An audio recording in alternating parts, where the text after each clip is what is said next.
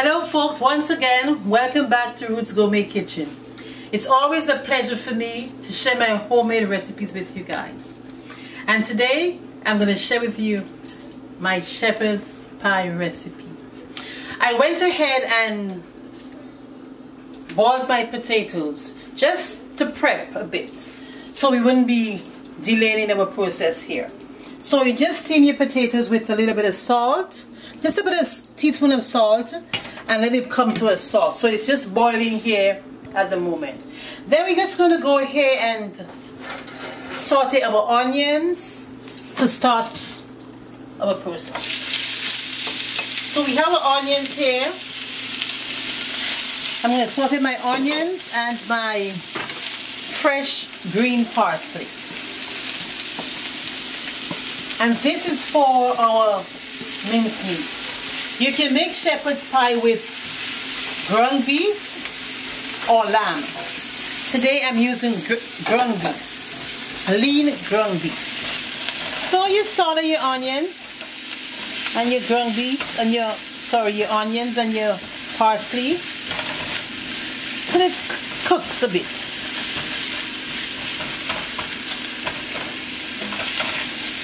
I'm going to throw in just a little bit of salt, just a pinch of salt and black pepper, just for seasoning to taste. If you're a person who uses a lot of salt, which I don't recommend, you can put what is good for you, what you feel is tasty enough for you. And I'm going to throw in about a quarter teaspoon of paprika. That's it for the seasoning I'm going to throw in here for a moment. If you find you don't have enough oil, you can always just put a little more in there. I don't think I have enough, so I'm just going to throw a little bit more in there, so my ground beef wouldn't be too dry. And you keep your stove at a medium high.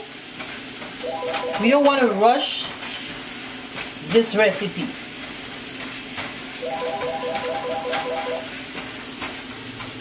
So now what I'm going to do, I'm going to throw in my ground beef here. I have here about 2 pounds of ground beef.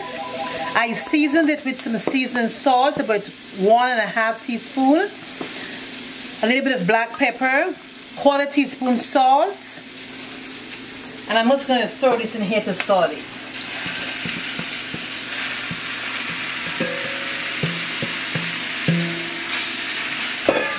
So we're just going to toss it like this till it starts changing colors, starting to cook a bit.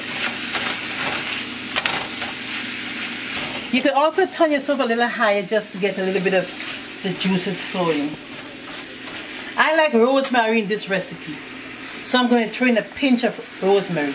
You don't have to if you're not a rosemary person, and like I said, you can put in whatever, see a little bit of parsley. You don't have to put in what I'm putting if you're not a person who likes seasonings, but this recipe called for a little bit of seasoning. You want to have a really nice tasting shepherd pie. You want your meats to be well seasoned, so I recommend it.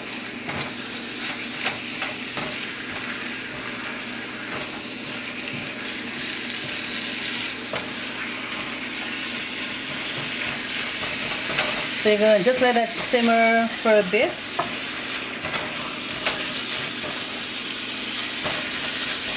What I do too, I put a little bit of paste in here. A little bit of tomato sauce, so you get more flavors. Because shepherd pie is a little bit dry, so you have to add extra flavor to get it nice and moist. You don't want to have a dry pie when you cut through. So all the onions will make a little more seasoned, a little more.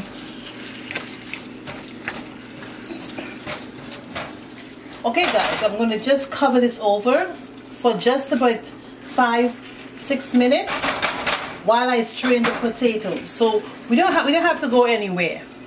We don't have to go anywhere. Just stay with me. I'm just going to move from the stove to the sink. I'm just gonna strain the potatoes. Just like this, it's already cooked.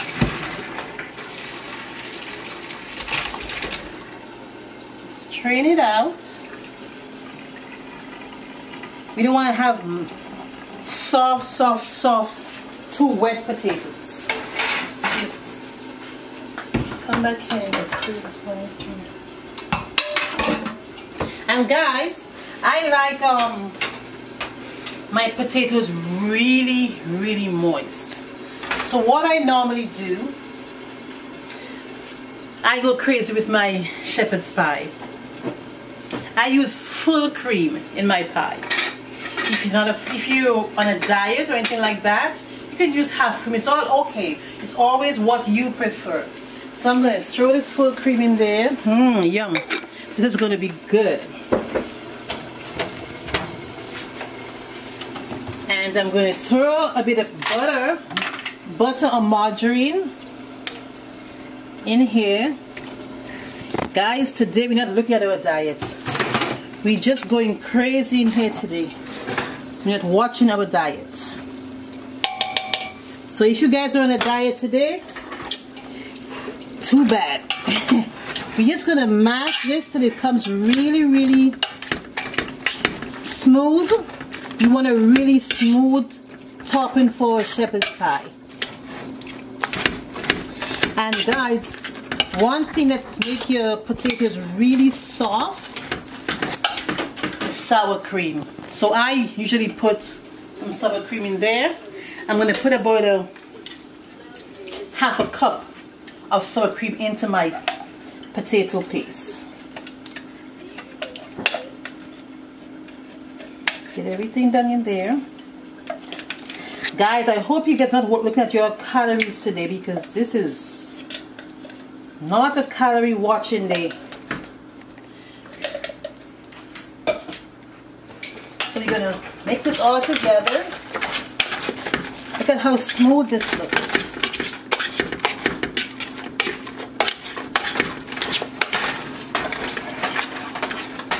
We don't want to have any lumps in here.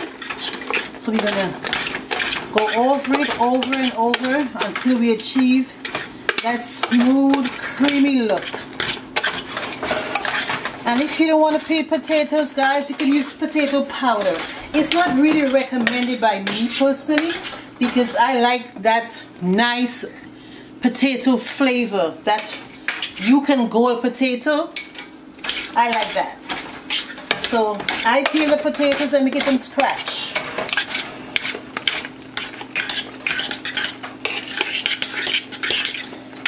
This looks really good. I think, let me see if it's,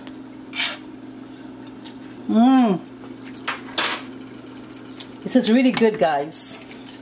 Have a look in here and see how moist this looks. See how soft this looks. Okay, guys. Folks, give me a minute. Let me have this meat finished cooking, and then I'll come back with you guys to finish up. So it's ready. It's ready to have this thrown in here. I'm going to put it in our filler, mixed vegetables, leave it for 5 minutes, and then I'll be right back with you guys to finish up this dish. Alright folks, first things first, this is what we achieve here. This is our filling for the shepherd's pie. It's all done, looks really good. We're going to now fill the pan for the pie. So we're just going to go ahead and do that. And guys, make sure it's all even out when you're doing that. Oh, it's the kitchen. This kitchen smells heavenly. So you're just going to do like this, just even it out. Because you want to leave enough space for the potato to sit on it. A nice bed. So what we're doing basically is making a cushion for the potatoes. So you just do like this. Cook it a little more. And that should be enough because we need enough. Let me put a little more. Put one more here. Nice and thick. So we're just gonna switch pots here and start filling, filling our pie. Okay, that looks good. So guys, you see the potatoes, it's really soft. Look, you see, it's really soft. You're just supposed to, yeah, right, nice. It's supposed to be just fall there. And then you're just gonna roll it out and make sure everywhere is covered.